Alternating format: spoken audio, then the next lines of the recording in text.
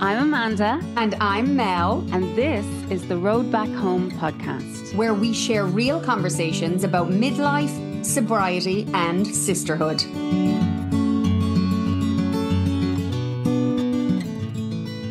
What we're actually going to talk about today is something that came up in the aftermath of our last episode in post-production, after I sent you the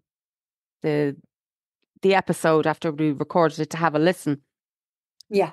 Would you like to share what the experience was like for you? So Amanda had sent me the link after we recorded the last episode. And of course, I found myself sitting down, nitpicking, just being very self-critical. And I suppose it was kind of laughing along because I felt that for a big chunk of the podcast, my contribution was basically, yeah, yeah, yeah, yeah, yeah, yeah, yeah. So, I pointed that out, but it was just interesting that upon listening, rather than, honing in on the areas where I did have, useful things to bring to the podcast and, insights, and I shared some things and offered my vulnerability and things that I should have praised myself for. Instead, I focused on the elements. I was very, just critical with myself. So that brought us to the question of, why am I doing that? Is it like a self-sabotage? Is it a perfectionism? Would I have chosen to say things another way to please the listener rather than just allow myself to safely and unapologetically be who I am? So it just brought that question.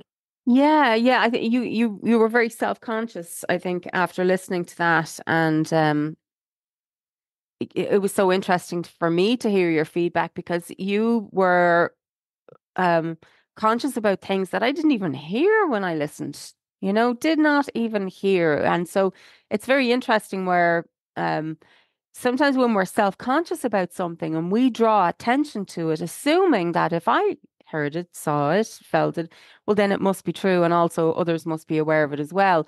And then we draw attention to it and the other person's like, God, I didn't even notice. It's like that thing, like when you have the spot on your face and you're so self-conscious and you walk into someone and you're like, oh, let me just introduce you to Fred. And, and the other person's like, I didn't even see it. But now that you've pointed it out, I see it. But yeah, you were asking, what is that? And I said, well, that's basically perfectionism. It's a defense mechanism, basically. It's you feel self-conscious and hence vulnerable. And when that happens, we saying, well, these are all the things you did wrong. You feel that way because these things, and not just, instead of just sitting in the feeling of discomfort, it's uncomfortable. It's really uncomfortable listening to yourself back. I know so many people who can't even listen to their own voice. They can't even hear their own voice. Yeah. And you related to that as well, didn't you? Because you then start to think of all the way perfectionism shows up in your life. I did. And then I started, as I normally do, going down the rabbit hole of confusion. And I'm like, let's define it. Can you define, perfectionism?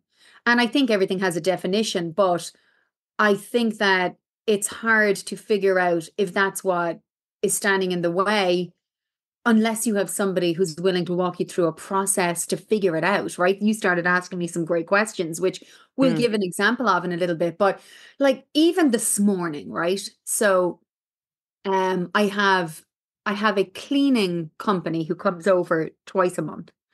And I think there will be listeners who will definitely relate to this. And I'm sure you will yourself, Amanda, but I nearly know what you're going to say. Yeah.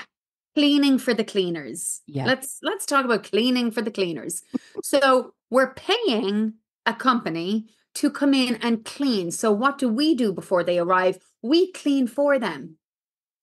Like Hmm. it's literally one of the most stressful mornings in my house because I need everyone out of their bedrooms. I need to make sure that your beds are at least somewhat made.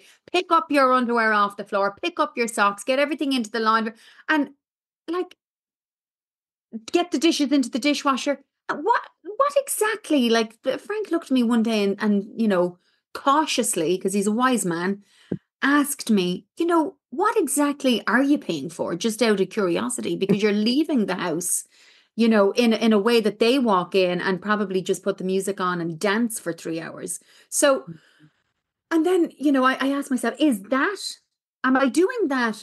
Like, there's two reasons why I might be doing it. One reason is because I want them to spend their time getting into the nooks and crannies, right? I don't want clutter to be in their way and taking up Hmm. their time. I feel if I've done all that, well, then, they can get into the corners and under the tables and under the beds and behind the couch and the places that we just generally, as full-time working parents and crazy family lives, don't always have time to do.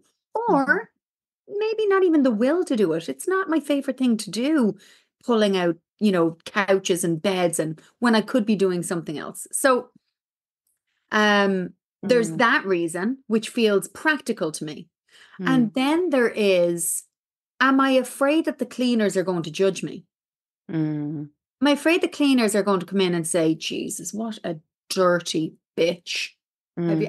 And I know that that's not going to happen because here I come in, by the way, justifying to the audiences that I have a very clean house. Did everyone hear that?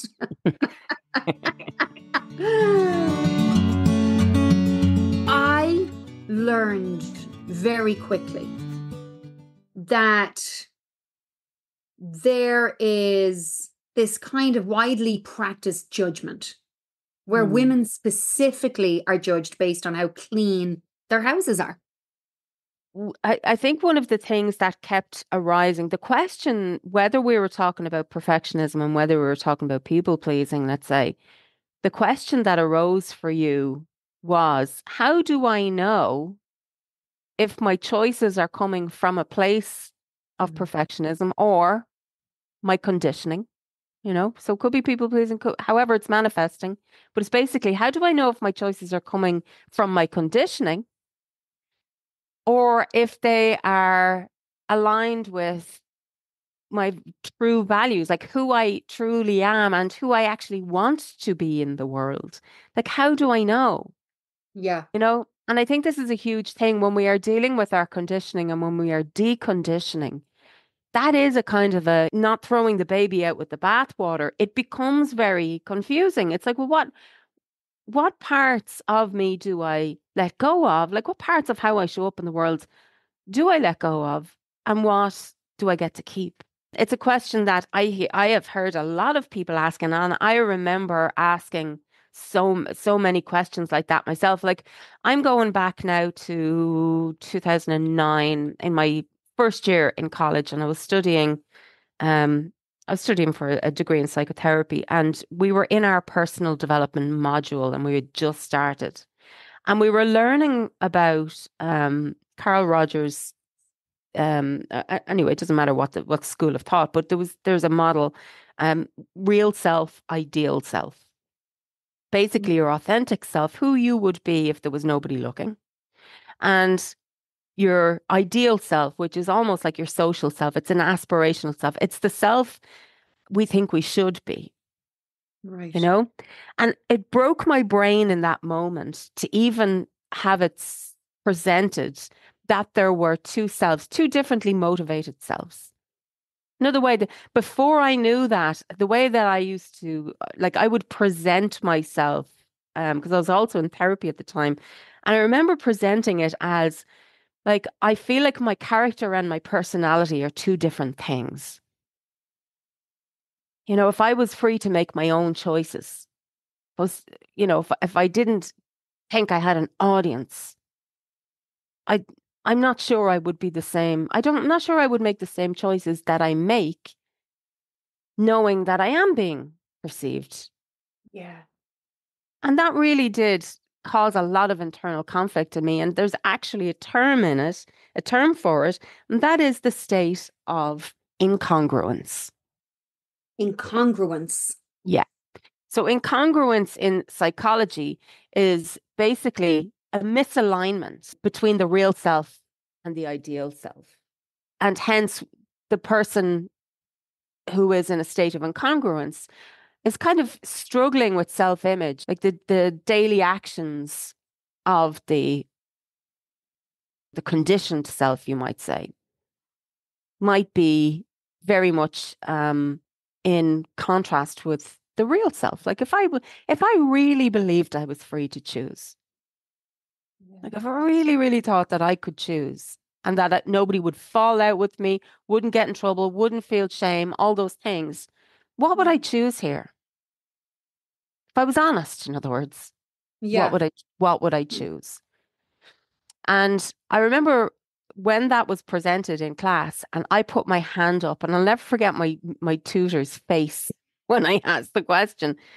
I put my hand up and he says, "Yes, Amanda." And I said, "Okay, so if there's an ideal self and a real self, which one of me is married?" Oh, Amanda, I remember you told me that. Yeah. It Oh my God. yeah, because it was a total crisis. I was like, I don't know which one of me is driving the bus. Which one of me is making the decisions? Because I secretly knew that I wasn't happy, but it was secret. I was secret. So the secret self, when I'm teaching people journaling, is surfacing the secret self. What would Wow. you say if you were actually honest and weren't afraid? Like, what's the truth? You know? And not very often we're hiding that truth because we, on some level, don't believe that it will be acceptable. Well, I think we're also hiding it because we know that it would turn our worlds upside down. Oh, there's no doubt. At some And it, point, yeah. well, for sure, because, you know, coming out in your truth is going to directly impact everyone and everything in it. Yeah. Because suddenly then you might decide that you're no longer tolerating people and behaviors that you were tolerating as your, what did you call it? What's the opposite of ideal self? There's the ideal self and the real self, or else we could think of it as our conditioned self Yeah, and our actual self. You know, the free, you've studied it as in the free child and the adapted child in yeah, transactional analysis. It's that yeah, too. yeah. I mean, I imagine it would just turn everything on its head and probably end up in a better place. However, how brave, of Mm, a person does it take to actually live in their truth in a world where everyone is so deeply judged? And mm, it's interesting that you should send me a book. mm, And I just started reading it this weekend. mm. That is aligning so beautifully with this conversation. And that is Untamed by Glennon Doyle. Yes. And, she literally, there's a sentence in the book that I'm just after pulling up, and it is her mother speaking to the woman that Glennon fell in love with. Hmm. And she says to she says to Abby, "I've not seen my daughter this alive since she was 10 years old." Yeah. And because, I guess that's when Glennon says it's around that age when we decide to let the world tell us who we are. Up Yeah. until then, and Amanda, do you know what? This is why I love working with young kids. Mm, I I bask in their freedom to be unapologetically who they are. They haven't learned what the world wants them to be yet. And it's the most beautiful thing to experience because we all lose it at some point mm. and build ourselves off of, expectations. And yeah, maybe that's why I feel so much more comfortable in the company of carefree kids than I do in a room full of adults most of the time. Yeah. Maybe they bring me back to that place where um, I could, you know, start all over and make decisions based on my real truth. And by me, I speak for many of us. It's You know what it it's is as well, I yeah. imagine? You can say to a kid, today I'm a unicorn. And Yep. they'll go, oh, okay. And then tomorrow you'll be like, today I'm a giraffe. And they'll go, okay. They'll never go, but hold on, I thought you were a unicorn. Yeah, yeah. And so what we want instead of black and white, let's say, or absolutes, what we're looking for instead of absolutes is clarity. And clarity will get you so much closer to where how you want to feel than some kind of absolute. Because today, today I like tea, tomorrow it's coffee, and that doesn't mean I suddenly don't like tea. It, it just means that, we're fluid beings. Well, you know what, Amanda, hearing you say that as a person who tends to have varying and transient thoughts and opinions, Mm, but based on an array of things, that's quite comforting because sometimes I can tend to mix that up in myself for just being confused. yeah. you know, where I'm like, and it's why I don't tend to have a very strong, at least a public strong stance on things. I Mm, tend to lean more towards Switzerland when it comes to opinions, particularly when people are demanding an opinion. What side are you on? Like, I hate questions like, what's your favorite color? I hate that question yeah. because I don't have a favorite color that is constant. Mm, I change my nail color based on what mood I'm in. mm, Today I might love a deep shade of purple, and tomorrow I want maybe a dark red or, a light blue next week. I don't like to be held to one particular belief or opinion. yeah. I think that's the wild side, the wild child in me, kind of poking her head up to say, hey, you don't have to conform to a specific thing. Yeah, I'm giving you permission to change your mind. By the way, that's one of my favorite things about you, Amanda. You've always, on some, I don't even know if it was always conscious. I think it is conscious now, but you were the first nonconformist that I ever met in my life. And by that, I mean, you know, I have memories of you resisting things that community or society told you should do. And if you didn't feel that, you wanted to do those things or that, that spoke to who you were, you didn't do it. Would you agree with that? As you're saying that to me, what happens in my brain is I don't know if I am like if I chose that or the fact that in some ways, like being a kid in the 80s, like because I was a fat kid, right? And very often I think that it didn't allow me to conform in so many ways because when I was a kid in the 80s, like I couldn't dress like my peers. Yeah. Couldn't conform. Even if I tried to, I couldn't. I just could not fit in those ways. In my mind, that was me not fitting in. Yeah. And there was nothing I could do about it. Like I couldn't change my physical manifestation. Like I couldn't change the body I had as a child. Now I thought I could. I thought I was supposed to. In fact, I thought that was my job, you know? And that was my work in the world was to change that body, to change it and to make it more acceptable. And I think what developed as a result of that was a kind of a resentment and Mm. then a kind of rebelliousness Yeah. that Yeah. like exactly what Glennon says in her book. And I have resisted reading that book for so long, for God knows why, but I just love the simplicity with which she does boil down these things, where she says, whether it is obedience or rebellion, it's still a cage. You're Yeah. still not free because you're still reacting to the expectation. Mm.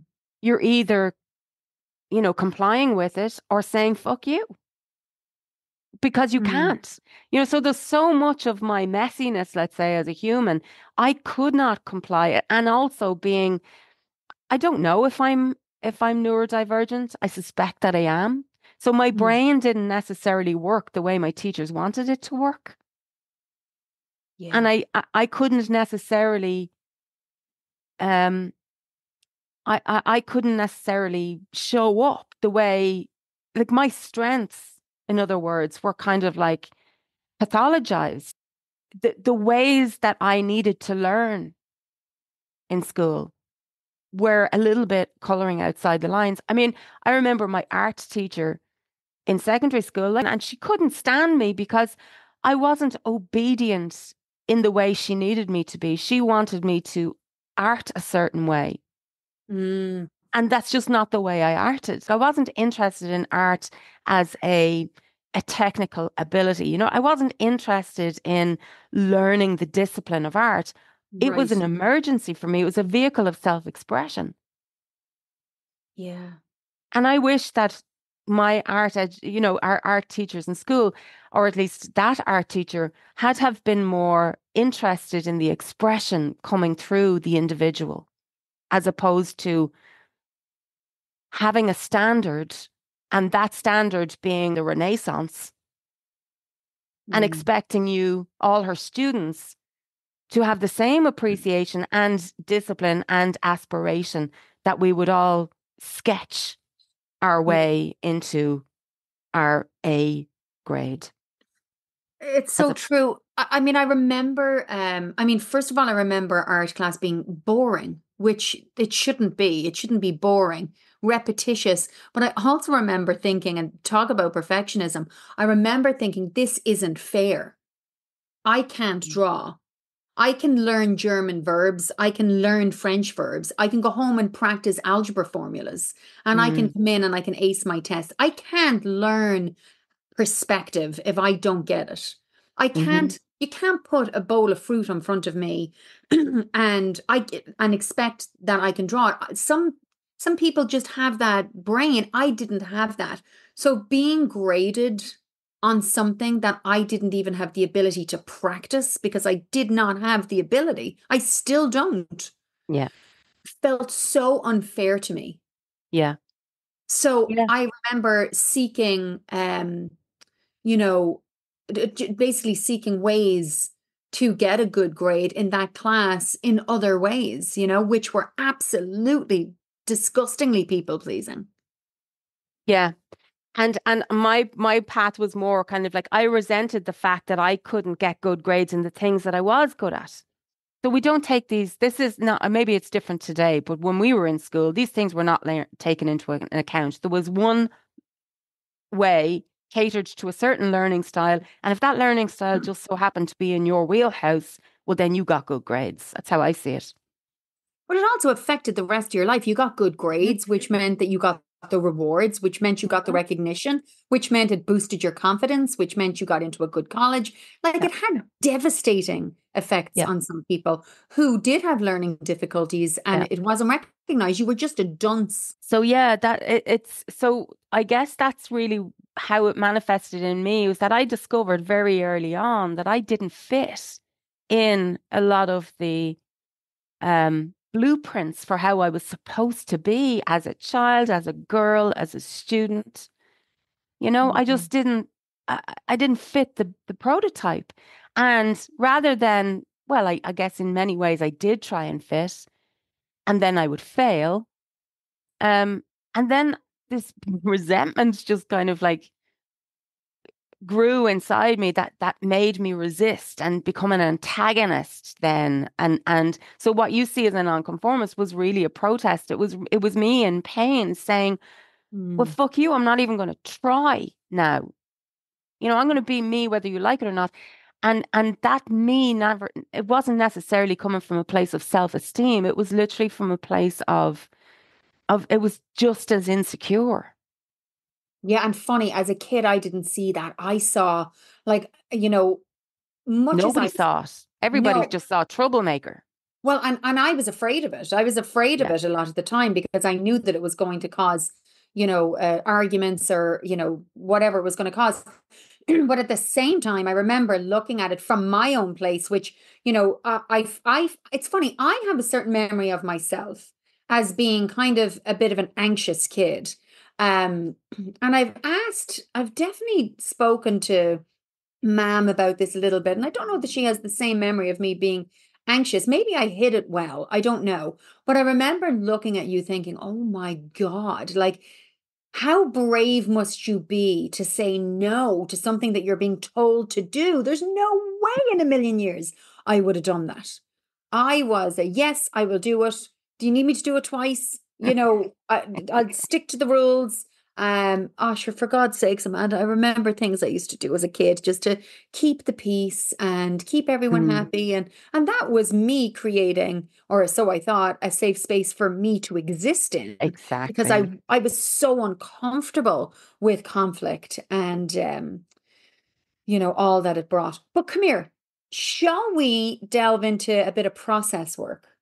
Yes, yes. Before we do, I have to share a little story about the word obedience, Okay. right? As we say, like the two expressions, let's say, of not being free in terms of like Glennon's book is, obedience and rebellion. She said they're both cages. Yeah. Um, I have a small deck of cards. They're an angel card deck. People might know them. They're a very small, like rectangle white cards, and they just have words on them, and then little angel, um, just little angels beside them. So I use these in my workshops, right? And at the end of every workshop, I always say, before we wrap it up, let's ask the angels for a blessing for each of our processes that we have, kind of like externalized, and they now exist as a physical thing in the world in this circle between us. So I say, let's leave our processes with a blessing. And I pass this bowl around. And there's one card in that entire deck, and the card is obedience. And from the very first time I went through that card deck and found that card, I was like, I don't like that that card is in there. I wanted to take it out. I wanted to remove that card. And funny, anytime anybody pulls that card, and it's always women in my workshops, any women that have pulled that card, every single one of them, if not said, oh, like it's the unwanted card, they're like, fuck that. Or they might put it back and be like, give me another one. I don't want that one. Nobody wants the obedience card. And there'll be very few people that, or they might go, interesting.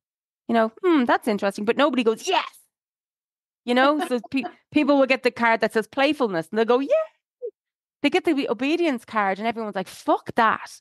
Because what's lying behind it is everyone is saying, fuck that. I'm tired of being obedient. Like, obedience is the whole thing. Like, or they might be somebody, for example, like you, who are like, I've spent my entire life being obedient.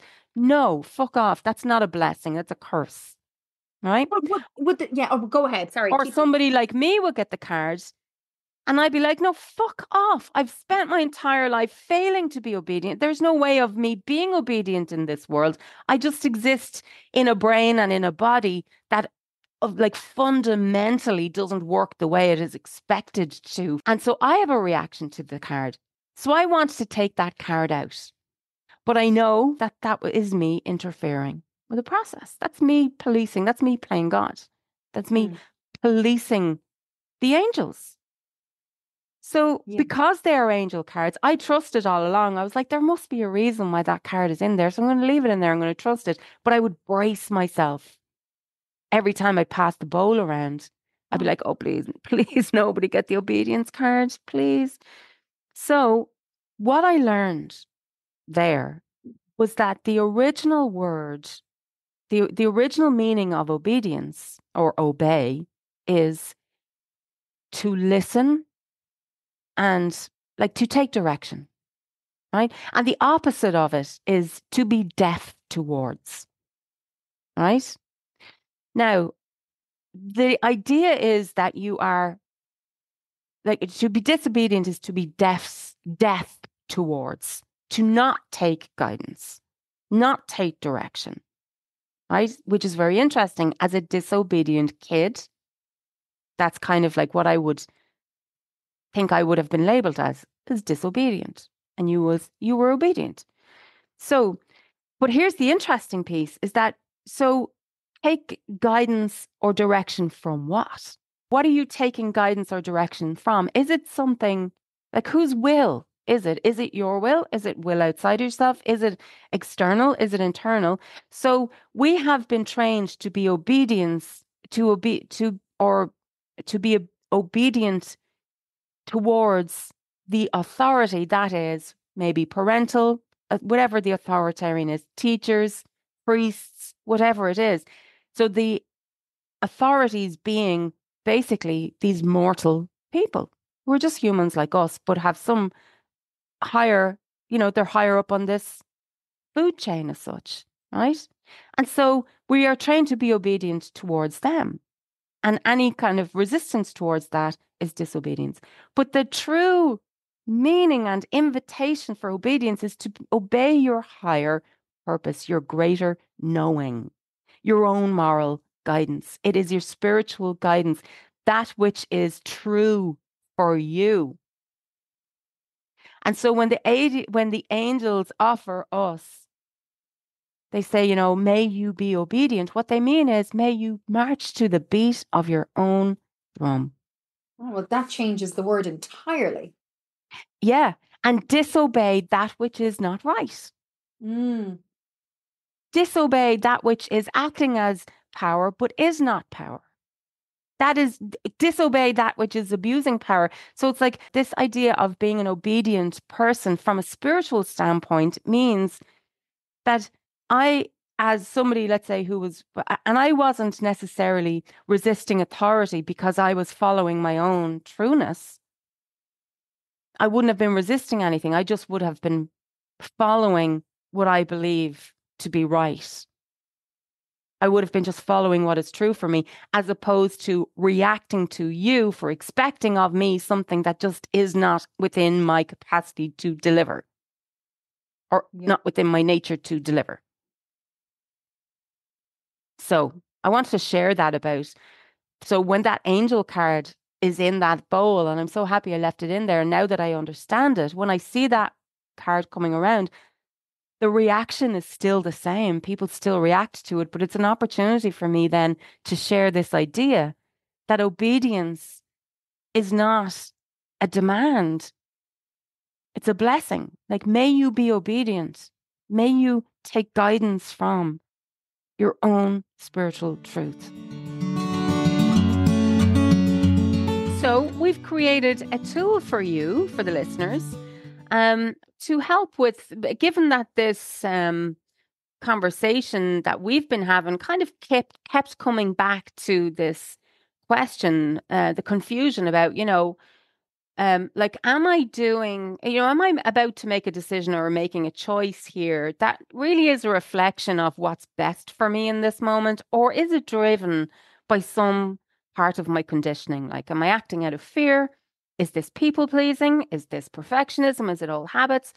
And what I said I would do is kind of like give you a list of questions that you can ask that will help you really get clarity, because it is hard to know whether we're acting in alignment with what we truly need in a situation or if we are reacting based on our conditioning.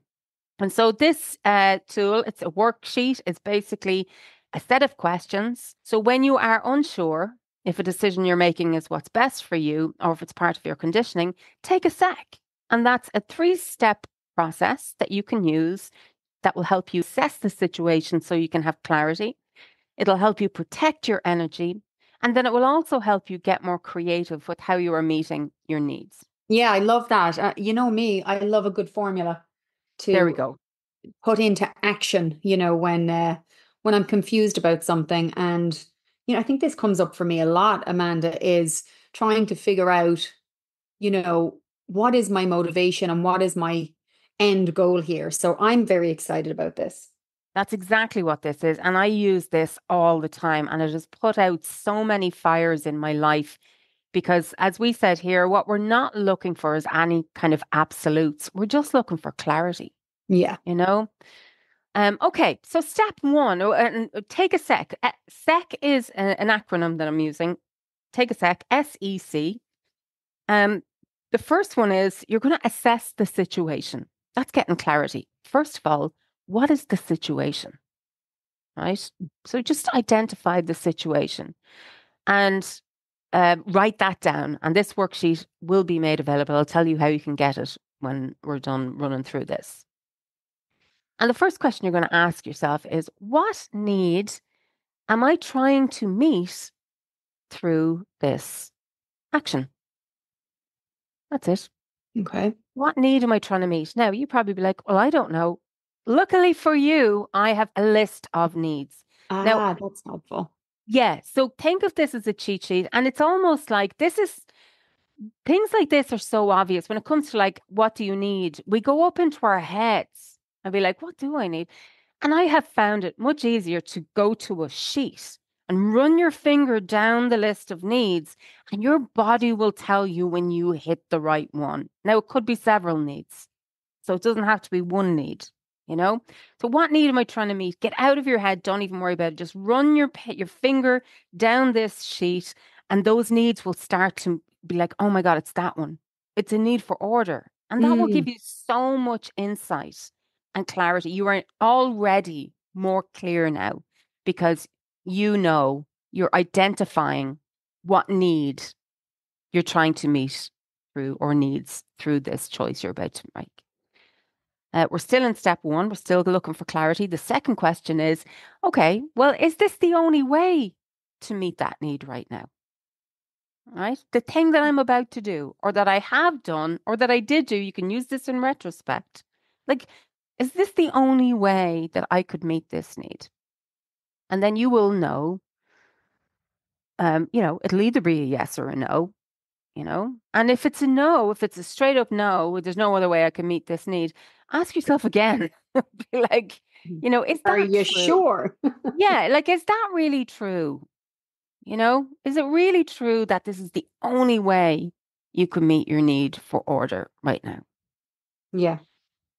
Step two, then we're into the E, protect your energy. So it's just another question. Yeah. Is this action that I've decided to take to meet this need, is this going to leave me feel energized or drained? Oh, I love that question. And again, you're going to let your body answer this question. Mm, You're not going to go into a big rigmarole. So it's just like imagine yourself now going through with your intended action. What does your body feel, does it feel light? Does it feel heavy? And don't you? You know that feeling in your body where it's just yeah. like the bracing. Oh God, no. Your body will tell you how that choice you're about to make or did make, whatever, the impact on your energy. And then you check in again and say, okay, is this the best use of my energy in this given moment? Or is there a better use of my energy that honors my truth? So, for example, instead of like, is this the best use of my energy? It might be like, is cleaning the room the best use of my energy right now? Or is Mhm. there a better use of my energy? Like, would taking a bath, doing a bit of yoga, like going for a walk, like, would that be a better use of my energy, given that my body will either want to feel energized or drained, Like, Mhm. so there might be, you might be like, oh no, it is good use of my energy to clean the room right now. But given that your ultimate goal is your, you know, well-being, Mhm. it might be harder to not clean the room and to take a bath. That might be harder, but Right. ultimately it will be more restorative, right? Yeah. So that's what you're really asking here. Is it the best use of my energy? I'm asking myself all of these. I'm inputting this in my head in my own scenario right now. It's very interesting. Mm. And then another question to ask around your energy and say, okay, think about this. Is meeting the need I have identified in this way, is that ignoring any other important needs? Like, is anything else going to be sacrificed?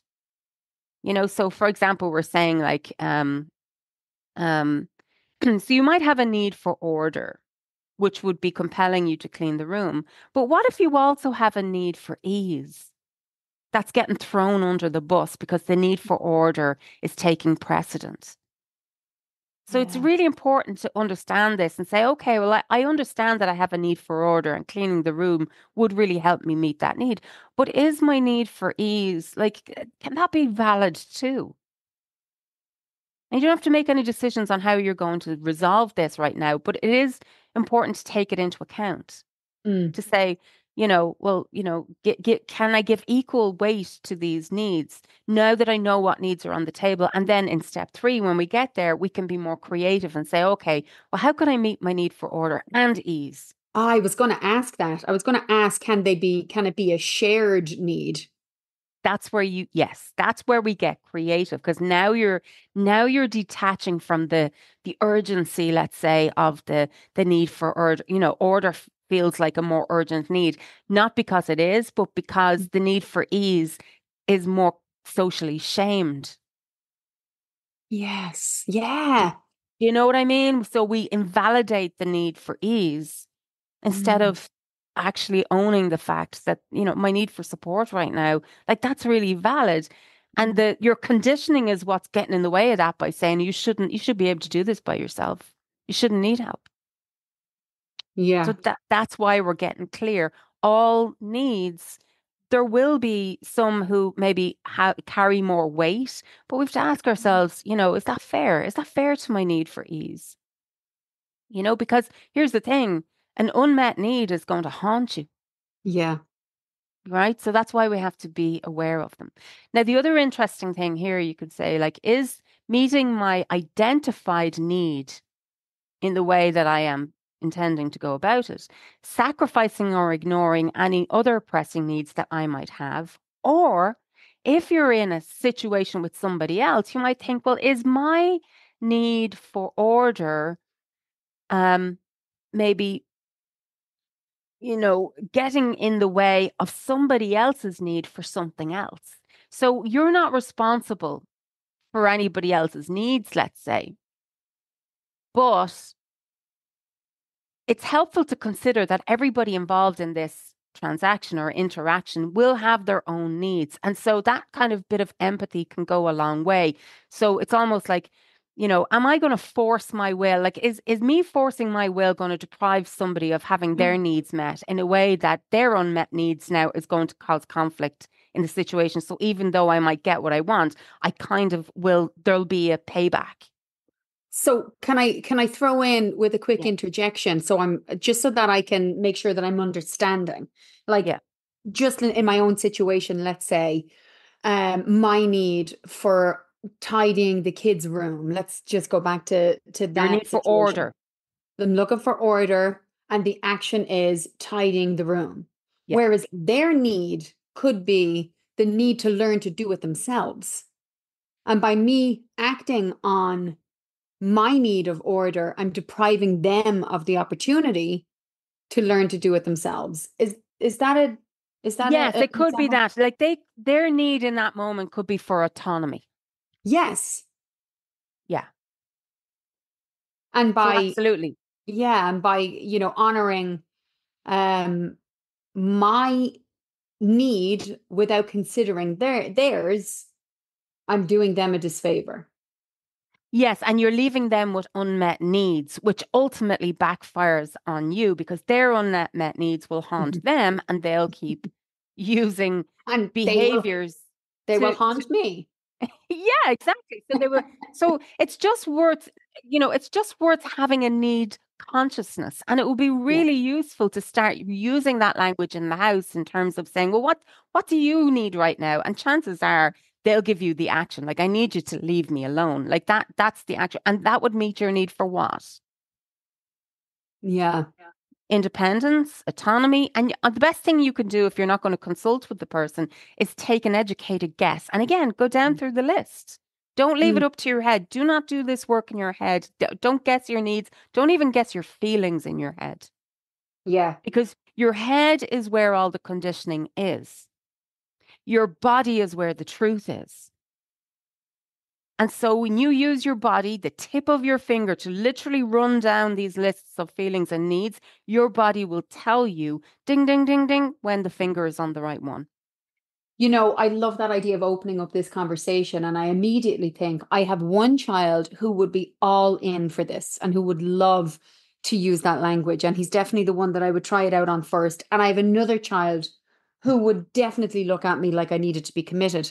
So it's also a case of, I think I might try it out, at Yeah. least on the willing party first. See how Well, that that's goes. it. That's it. Because here's the thing as well, though, when you are accurate, when you get actual accuracy in terms of guessing somebody's needs, it actually has the effect on their nervous system of calming them down. Yeah. So, in terms of autonomy, you might be looking through this list and you say, okay, so I want the room clean. And what might his need be in this moment? Well, it might be a need for choice. It Mm. might be a need for freedom. It might be a need for space, Yeah, you know? I'm looking forward to looking at these lists actually because I want to go through and see what the selection is. So this falls under Mhm. E, Amanda, in the So acronym. this Yeah. is you protecting your energy. Now what we're doing is we are checking in with ourselves to say, now that I know what need I'm trying to meet and how I have kind of decided to go about it, I'm Mhm. going to just check, is this the best use of my energy? Mm. You know, are there other ways I could meet these needs? Mhm. Or is me kind of like meeting this need in this way, kind of stepping on any other needs, whether they're mine or somebody else's? Yeah. Right? And once you have identified everything that's at stake, then we move into step three. Now we get creative. We say, okay, what are some ways that I could meet these needs that would help me feel the way I want to feel? And then you're going to the list again. How do I want to feel? And you might realize that actually, how I just want to feel peaceful. Yeah. I might want to feel, like calm. Yeah. What might make me feel calm? Or I might want to feel content or whatever it is. Now, I have a question for you, right? Yeah. Because, just learning this for the first time and of course Hmm. going into detail about it makes it feel like it's going to be a very time consuming activity, let's call it. Is this something that when you start practicing it becomes something that you can do, faster than the first time you did it? Yes. So I'll tell you what this is. This is basically a language. Yeah. This is this is a communication. It opens up communication within yourself and it opens up communication around you, right? So this is a way of moving through the world in a way that is um it's a need consciousness. So this is a consciousness, and we have to check our perfectionism here because it's going to be frustrating. This is not something you do perfectly. This is something that you said the word. This is a practice, and it Hmm. is literally just the practice of checking in with myself, getting clarity. What am I actually trying to do here? What is at stake? How am I going to preserve my energy? Like, how do I get the best value from my energy here instead of just trying to force my will on the world, Mm. you know, and then deal with the payback of that. Because that will backfire every single time. You get your way, but at what cost? Yeah. Right. So then we move into step three, and that's the creativity. Okay, so what are some ways, now that I know all the needs that are at stake, let me get creative. Is there a way that I could, or some kind of response I can put out into the world or engage in that would meet these needs in a way that is going to help me feel better, like the way I want to feel? What would some examples be of like getting creative about it? Okay, so we take the example of let's go with the example of the order in the room. So I have a need for order, I have a need for calm. You also identify, I have a need for efficiency, I have a need for these things. How I would like to meet that need, or how I have always met that need, or how I have always believed. Like a successful strategy has always been that all the rooms are tidy, Yeah. right? But now we know that it also sometimes comes with conflict. So, what are the needs being met? Like, what might the needs be over there? Let's just say the need might be for autonomy, right? Mhm. So, we have two teenage boys here. Of course, the need for autonomy is nearly always going to be there, Mhm. right? So, how can I, given that I know what my needs are and what my best guess about what their needs are, what might be a suitable compromise here? Like, Mhm. because first you're going to brainstorm. So, like you do it because it's your life and it's your situation. What might be Yeah. some ideas? Just get creative, throw them out there. They don't even have to be realistic. Yeah. Right We're now? opening, yeah, we're opening Yeah. up the channels, like we're brainstorming. Well, it's funny. What I first thought of was, I love the idea of compromise. And I thought, well, you know what? Maybe I don't have to straighten up the whole room. Maybe I can say, you know what? I'm going to take the laundry out of the room. And that's what I'm going to do. I'm not going to make the bed. I'm not going to straighten out their desks. I'm just going to take the laundry out of the room. And the other 10 minutes that I would have spent in there, I'm going to spend in the bath. Okay. So that's maybe one compromise so that you Hmm. know, I can tend to the need for order and calm in a compromised way. And it feels creative because I wouldn't have thought of doing that before. It's usually, and you've often said this to me before, I'm usually, headed to self-care, post burnout rather than doing it as a means of preventative measures. Exactly. It's usually an emergency. It's usually Yeah. repair. You're Yes. usually in repair recovery mode. So Yes. great. The idea of, doing a bit of labor alongside a little bit of self-care actually sounds very practical and makes me feel a bit stupid that I never thought of that before. Well, let's kind of like bring it in. Let's take our best guess, right? Our Mhm. best guess. Let's just say you didn't even consult with the boys. Our best guess here that their need might be some form of autonomy, Yeah. right? So how would your creative solution now be meeting their need? How would that be beneficial to them? Like how do you think that would play in? Well, I feel that it would play in that I am not doing all the work for them in the room. I'm leaving things for them to do.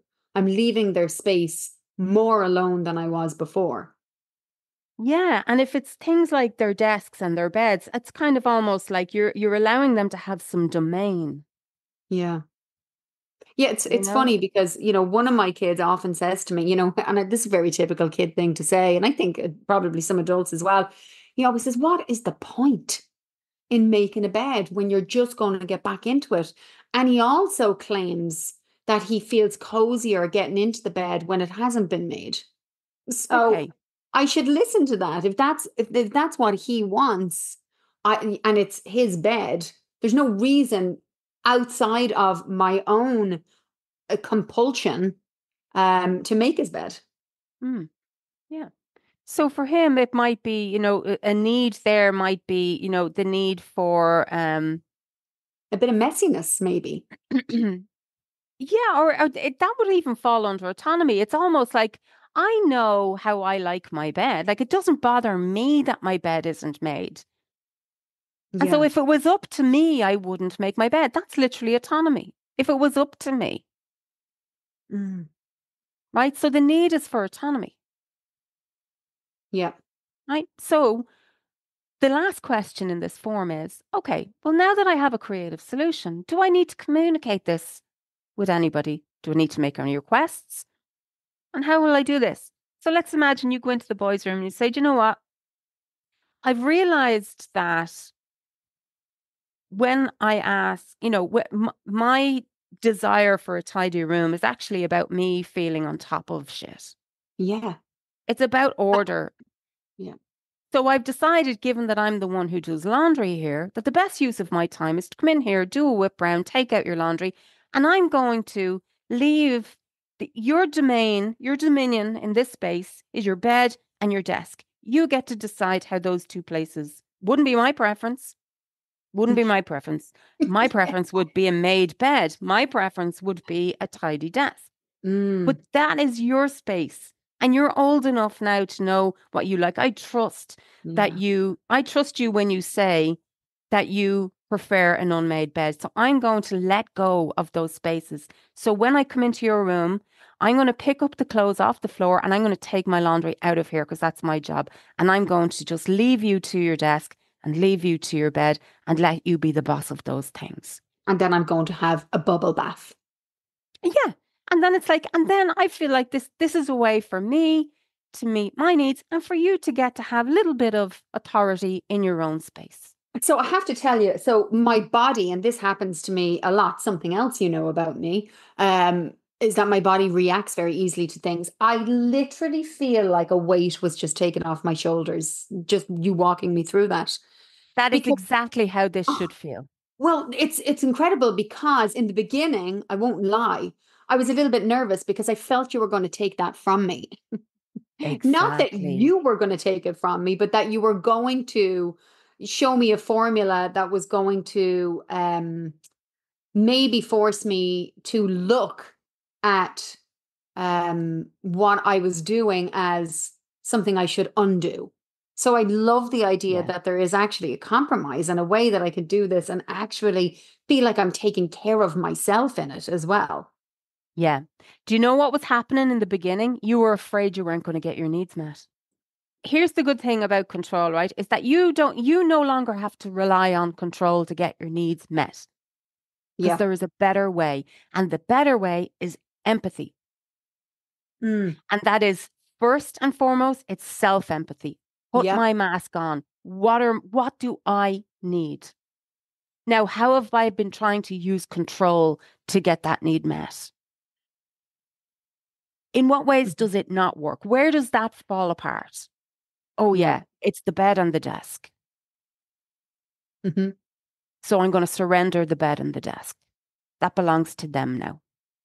Love that. And this is in one little acronym, SEC. Yeah, And it has all this juicy stuff we can sit yeah, with and contemplate. I love yeah. it. It's literally slow down, take a sec, get the clarity, protect your energy, get creative, and then go and have a fucking bath, you know? Yeah.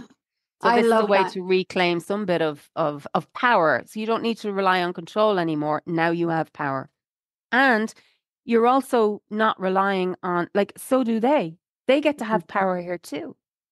Yes. Well, that's I'm Yeah. definitely at that stage of my life, with parenting where I need to open up space for my kids to have a say Yeah. in their lives and who they are. Autonomy, exactly Yeah. that. So And listen, wait, oh, here's the go. other thing as well. By the way, when one of the kids comes out and is like, "Oh, I can't find the thing that I left on my desk," you'd be like, "Not my circus, not my monkeys. That's your world. Yes.